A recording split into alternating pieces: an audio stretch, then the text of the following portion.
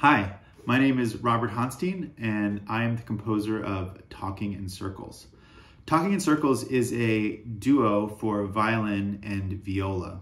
It's in 3 movements, and each movement kind of outlines the shape of an argument between 2 people. The first movement is give and take, then at odds, and the final movement is agree to disagree.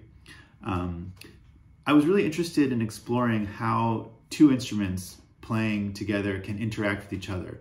To me, the metaphor of conversation and dialogue felt very relevant, and I tried to explore different ways for the instruments to interact, whether it be back and forth dialogue, interlocking, playing against each other, supporting each other. One person takes the lead, another person takes the lead.